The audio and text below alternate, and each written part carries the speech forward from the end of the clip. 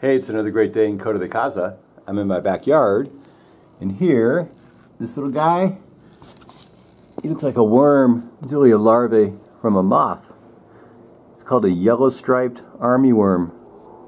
But more specifically, he's a western yellow-striped armyworm. Stodoptera praefica, or praefica, either way is fine. And you notice he's got these little diamond-shaped markings kind of going down the back here. He's got a really faint line right at the top. So the western variety we have here has like this brownish line right at the top, and the eastern variety has a really prominent yellow line. So this guy here, he's kind of the California rendition of our Stodoptera. Little larvae here. He's going to turn into a little moth. So take a look at this guy. Usually he's got this little diamond shape kind of coloration here. Little triangular markings along each side.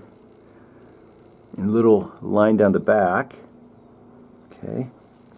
And his head kind of looks like a little inverted V. Look at that guy.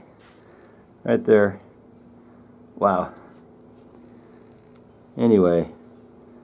So he's lives in the soil. A little thin line of silk. And then he gets to be about 18 millimeters in length.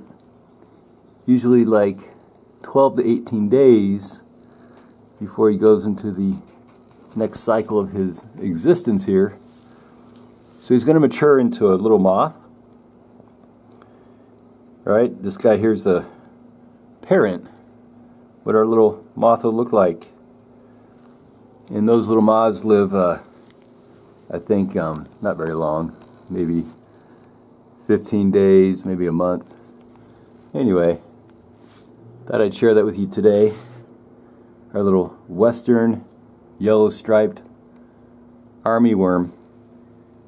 He's a bad guy though too. Lots of damage to your crops and can almost eat anything. It's herbaceous. He'll eat your asparagus, your beans, your beets, your cantaloupes, your carrots, lentil, grapes, clover, sugar beets.